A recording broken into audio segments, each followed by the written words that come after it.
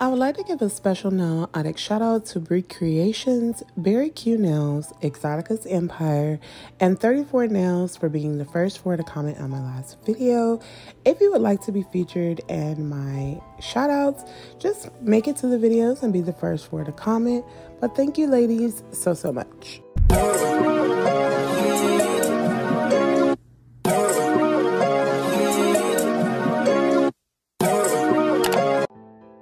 Hey y'all, welcome back and welcome if you're new.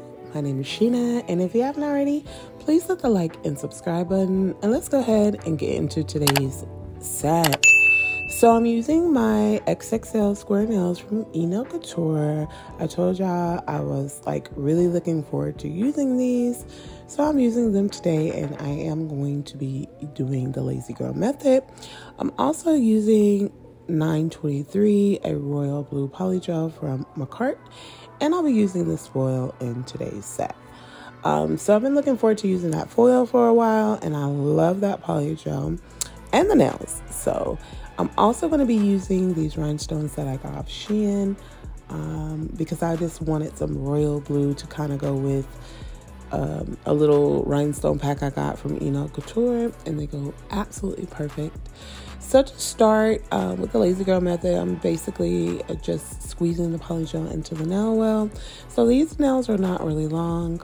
So when my nail tips are not real long, I do the 1B method with my Lazy Girl nails. Anytime it's like an XXL, I do like 2 beads because it just works better for me. But I basically squeeze the amount I feel I need into the nail tip, and then I'm taking my polygel brush and some slip solution from Moravon, and just patting the polygel into place all over this nail. So I do make sure that I'm touching all of the sidewalls and such. For these, I did end up wearing them for a week, so I did full prep off camera. I pushed back my cuticles, ran around the cuticle with my e-file and removed any dead skin, roughed up my natural nail, applied Makartt's dehydrator and Young Nails protein balm onto my nail. I then applied a base gel and gave that a 60-second cure. And then I am now creating my first Lazy Girl nail. So proper prep is key if you want them to last. So now when I do apply this nail, it should just be smooth sailing, and it actually was. They lasted, of course, for my week. I typically be wanting to try to wear them longer, but because I make videos, I always end up doing them that weekend and then taking them off that week, like Friday, so that I'm able just to kind of have videos on the back burner. So today's video, I am going to be reviewing a little later on an Airsee nail dust collector. Just unboxing it and reviewing it with you guys. So I'm doing a voiceover at this point, but when I get to that point, I'm going to just talk straight through because it was a lot easier. But I am now, after I get the polygel wire one, I'm placing it lightly on my already prepped nail. And I do make sure that there's no spillage, and I give that a 60-second cure. So I'm just repeating the same step over all of my nails, basically just squeezing the polygel into the nail well. And then I'm going to take my polygel brush, which is dipped in some slip solution from Moravon, and I am going to pat that all into the nail well, making sure all of my sides are covered, making sure by the cuticle it's nice and thin. You want to try to keep it thin so that when you are applying it to your natural nail, there's not much spillage, if any. For some reason with this application, typically when I place my Lazy Girl nails on, they just go on really nicely. The base gel does help for the polygel grip, so it grips pretty well. And I just push it down enough and then just clean up and cure. But this one was giving me a bit of a problem this time. I mean, it wasn't real dramatically like a problem, but it was giving me some problems. Like I had to cut out some of the application with me putting it on, because I was like definitely like cleaning up, like kept pushing it down, cleaning up, because it would like just keep raising off the nail. And you'll experience that from time to time with the Lazy Girl method. But I still feel like this is like one of the best methods. It's so beginner friendly, easy, and you always get really nice snatched nails. So I have a series where I'm trying to like recreate old nail sets that I've done in the past, and I don't know, like this royal blue, for me unboxing my Born Pretty like last week, and I had that really pretty royal blue jelly, it just like makes me want to do blue nails. So I did want to recreate a set that I did like at least 2 years ago on my channel, where I actually use this particular shade here, but I also wanted lazy girl nails. I don't know why. For me, honestly, as a content creator, I like lazy girl nails for the week when I want to wear nails, because they are easier for me to take off Friday. It's not a lot of filing to do or soaking off or anything like that. It's always very easy, as opposed to me doing an overlay. It takes a little more to get them off. And so I try to stick to lazy girl, but I think I'm gonna just like jump in and do a few more overlays, because I love overlays. But again, I feel like with an overlay, I would need to wear those like 2 weeks. I don't need to do an overlay and take it off the same week, unless it's like a peel off. And I haven't found a good peel off to where it actually stays on at least a week and you peel it off. I see people all the time talking about that, but like any peel off I use, it is not that strong. Like I've worn my nails with peel offs for like a day, I would say. But after that day, it's going to be something I do, whether it's just simply opening something to where that peel off is just going to make the nail lift right off. I don't have to do much, you know, so it's a peel off for a reason. But I've seen one that Rose uses. I think I need to like look into that one, because she does say she wears her nails for like a week. But then again, I guess with that, it would work better for shorter nails versus longer nails. Because longer nails, you are more likely to kind of just bump them. Not much, like I don't bump them much, but I do bump them. I also want to say thank you guys so much to getting me to 1K subscribers. Guys, it's been a long time coming, and I can say I am so thankful and freaking grateful. Like, I'm trying to spice up my videos, figure out what else I can do to kind of attract others and keep y'all entertained, keep y'all wanting to see more, because I mean, I know I'm doing a good job, but geez, like it's been a long time coming, and I'm so thankful. So now, y'all, we need to work on my watch hours and get those watch hours up so I can start getting monetized, and I can be on my way to being a full-time YouTuber, so we can have a lot of fun on a daily basis, at least every other day. You know what I'm saying? We can have a lot more fun on the channel once I actually get monetized, and I know that I have a pretty good going with YouTube. April Shorty, I want to shout you out specifically because I love you so much, truly and honestly, because you are like the #1 supporter. You always look out and like reach out to me on other platforms and talk to me all the time, not just on YouTube. I do appreciate all of the love and support that you've shown me over the years, because since you've been here, I can honestly say you are at each and every video. You never miss. And I'm just really grateful for those of you that do always show up. But I want to shout her out specifically in this video just because she is always there. Like, she's like a mother figure to me. Like, she's always looking out and always has very nice and positive and uplifting things to say. And if I disappear for a moment, you best believe she's coming to find me. So thank you, April. Thank you, everyone. I love you guys so much. And we're going to get into the review. So this is the Airsee nail dust collector that they did send me over, the GD3G series. And we're going to go ahead and unbox it. So I was really interested when they reached out and asked me, because I do need another dust collector. There's only one thing I can say I don't like about it, but we'll get into that. So here is the instruction pamphlet. As always, with any product that you are buying, it should definitely have instructions to kind of, let you know how it works. Just, a lot of good information about any product you buy. So I'm going to go ahead and pull it out. It is a bit bulky, but it's like a normal bulky, like how dust collectors were when we first all, you know, kind of discovered a dust collector. Because honestly, in no nail salon that I've been to do I ever see them using dust collectors. So when I started working with nails, I was like, oh, this is so cool and effective to like catch dust so you don't have like the nail dust flying everywhere you need them. And Nail Couture was the first one I got. But here's how it looks out of the packaging. Very, very nice.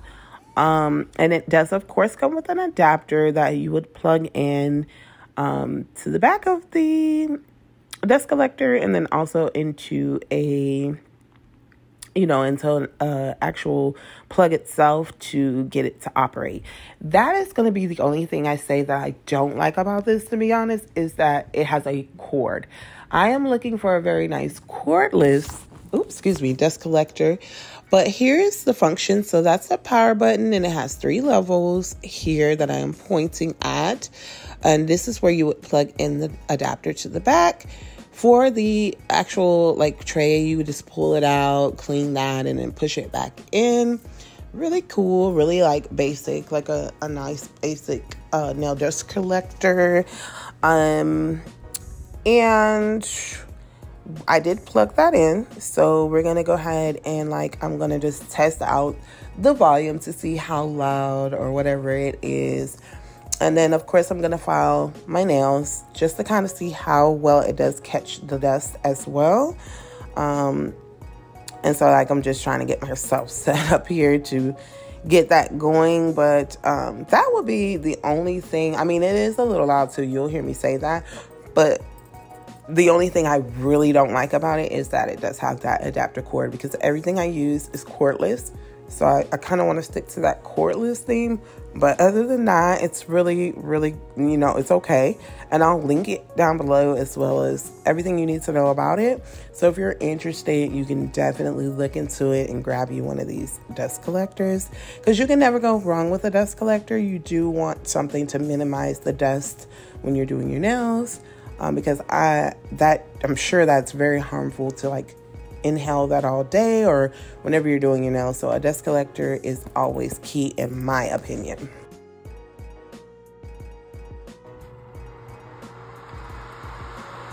That's the first volume on it. This is the second.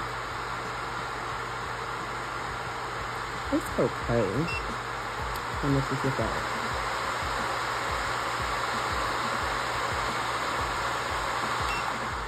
So I will say, for me, honestly speaking, I do feel like it's a little loud, because I have 2 other dust collectors. I do have the one from Nail Couture, which I need to bring back out and test because I haven't used it in forever, since I bought it. And then I have the MelodySusie 2-in-1 with the drill.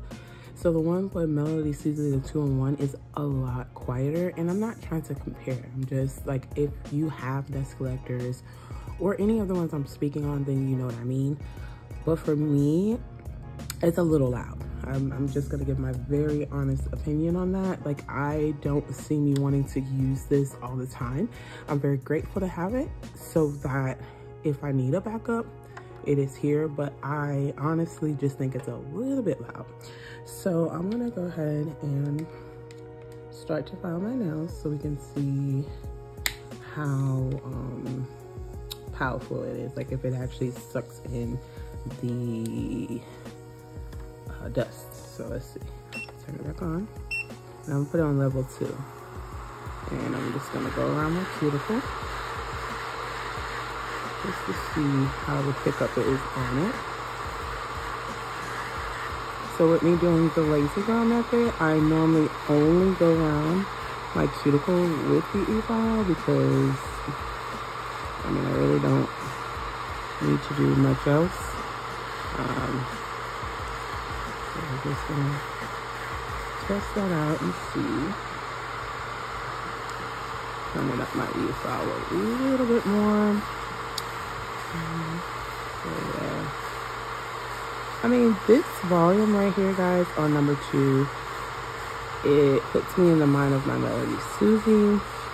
it's pretty quiet, I can honestly say, and I use my MelodySusie a lot, like, especially like when it's really quiet in the house, and it just really doesn't give me problems. Like, no one, you know, and then I do ask about the sound, and no one really has a problem with the MelodySusie one. So I can say this volume is pretty okay. It's not real loud. I mean, it is, but it isn't. But yeah, maybe I'll bring out all of my dust collectors so you can kind of test them. But I kind of do want a cordless. I don't have a cordless dust collector, and because of that, a lot of times, like, the most time I'll use a dust collector really is when I'm doing like overlays, because I know with the overlay sometimes you have to file it a lot, so it might have a tad bit more dust than like me doing this.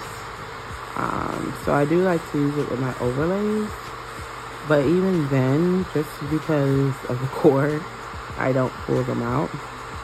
So I'm just looking because I want to try to see what's going on with it, and I don't see any dust like around. It's basically on my fingers, to be honest, but if it is dropping, it is sucking in there. So very good sign, very, very good sign. And I scuffed myself there, but just trying to give it a real go here.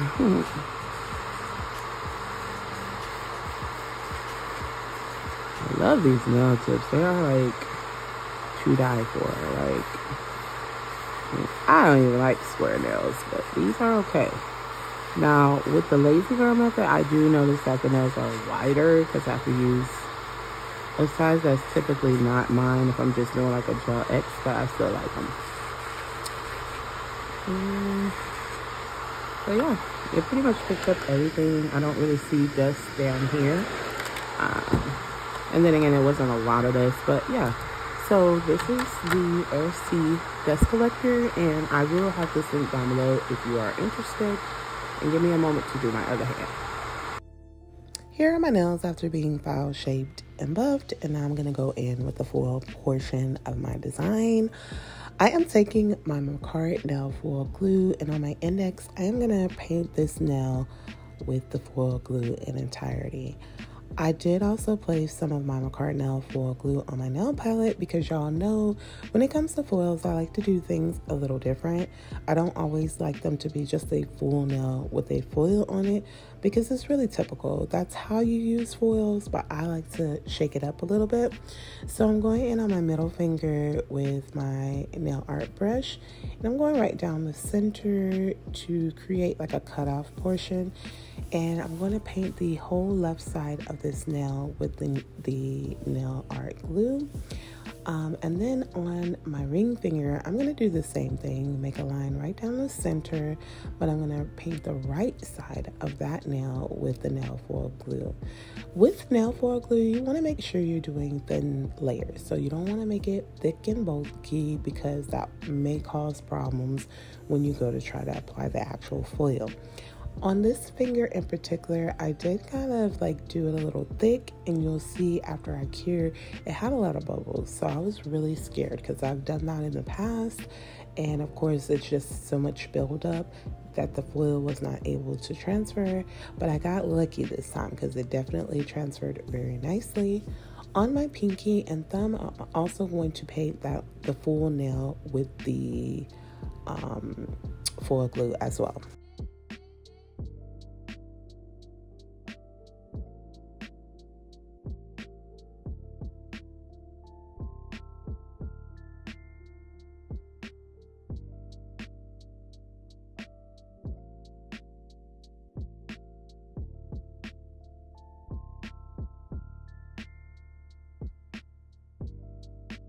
So for my index, I decided I wanted to just kind of dot the foil on the nail. So I'm just like going in and just putting it random places on the nails. And I really liked how that came out. It came out really cute. And then for my middle finger, I am going in. See how it bubbled? I was so scared, y'all, but it came out good. But I'm going in and I am putting the foil on the side that has the nail foil glue. I'm going to just rub that in until I do feel like it's ready to transfer and then lift that up. So typically I do cure my foil glue for 60 seconds. And then once I come out of the lamp, I wait an additional 30 seconds before actually applying the foil to my finger. And I always get a really great transfer. Most of the times I like to use my silicone tool, but from time to time, as you see here today, I will use my finger and just rub until I do get that transferred in. And this came out really nice. So with this particular foil, I was focusing more on the end pieces that had like little purple in it because I didn't want to include that in the set. So I for these two nails, made sure to start with that end that has the purple and just kind of work it in and press it into the nail. For my pinky and thumb, I did a full nail of the foil, so I fully covered the nail with the foil, and they came out amazing. I hope everyone had or is having a terrific Tuesday. Thank you so much to anyone that is taking the time to watch my video or that always watches my videos. I appreciate you guys so much. If you are new to my channel, welcome to the Nail Addict family. I thank you so much for deciding to join me on my journey. And if you've been subscribed, I love you guys so much. So I also just want to throw in, I am going to add this Airsee dust collector to my giveaway that I will be having soon. I don't have a direct time set of when I'm going to do it, but I did reach my 1K, so I'm trying to make sure I have everything together, things that I feel like you guys will all like. Of course, I'll do like I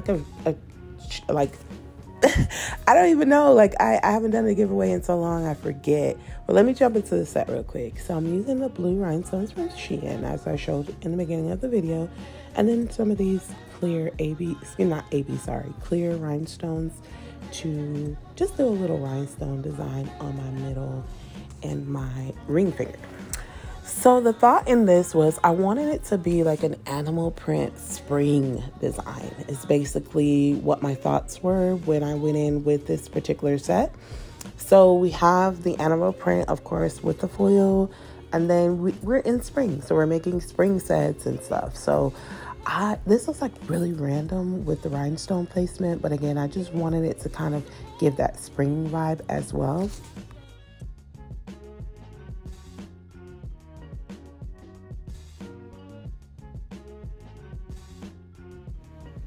So I'm going in with my Couture Squeeze Gummy Jelly to apply my rhinestones. And I knew going right up the middle, I wanted to do like the rhinestones to kind of separate where the blue starts and then where the foil starts. And then I just like put a bunch on there because I really didn't know what I was going to do. I wanted to use some of these bigger stones, the blue stones. And I thought to myself as I placed these two down, how about I make a flower? So that's basically what I'm doing here. There's like 2 leaves and then the little centerpiece.